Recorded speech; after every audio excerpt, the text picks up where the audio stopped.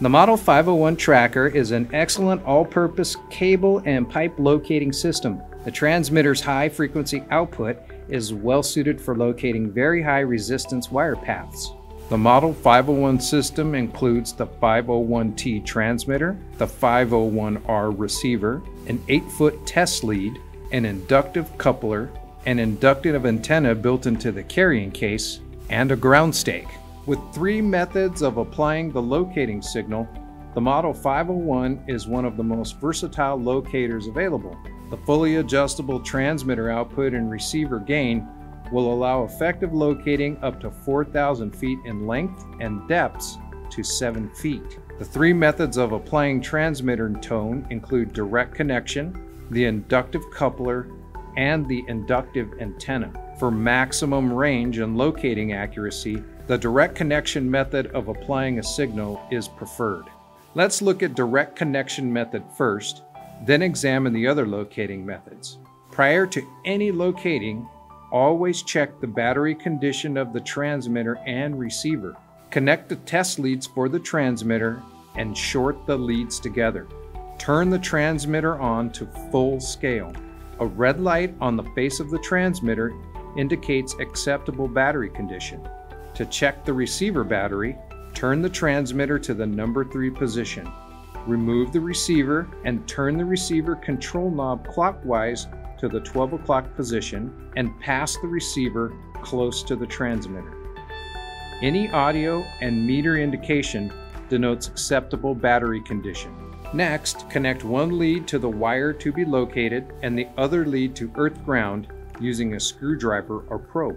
Set the transmitter output to the number 3 or 4 position to start. Holding the T antenna parallel and close to the ground, radius the area approximately 15 feet from the transmitter. A peak signal will be present when the receiver antenna passes over the conductor.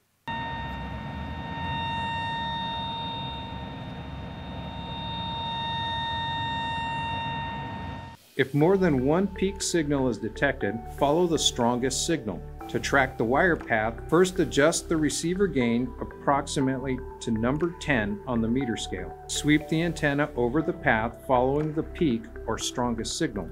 As you proceed down the line, it may become necessary to increase the receiver gain or sensitivity to maintain adequate reception. Very long runs may also require increasing the transmitter output as the received signal diminishes. If attempting to locate an unshielded cable, connect the transmitter leads to separate wires within the cable. To determine the depth of a wire, first mark the ground directly over its path. Hold the receiver at a 45-degree angle close to the ground and move the receiver away from the path opposite the handle. When the tone decreases to a minimum or null, mark the point on the ground. The depth of the wire will be the distance between the 2 points marked on the ground. Inductive coupler. The Model 501's inductive coupler induces a tracking tone onto a wire without establishing metallic contact or disconnecting the wire. Connect the transmitter leads to the 2 posts on the face of the coupler and set the transmitter to a level of 5 or 6 position to start. Open the clamp and place it around the object to be located. Be sure to check that the middle contacts of the clamp are touching when closed. The inductive coupler will accommodate cables and conduit up to 3 inches in diameter. Inductive antenna. The Model 501 provides a fixed antenna located inside the tracker case. Connect the transmitter to the 2 leads located in the center tray of the carrying case. Set the transmitter output to the number 7 position. Place the transmitter rear facing in its storage slot and close the case. Place the case on the ground within about 1 foot of either side of the wire to be traced. Radius the area approximately 20 feet away from the carrying case. Don't attempt to locate too close to the transmitter or the receiver might locate the antenna's direct radiated field.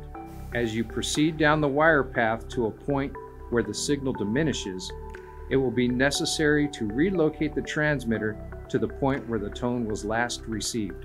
Resume tracking and repeat the relocation of the transmitter as required.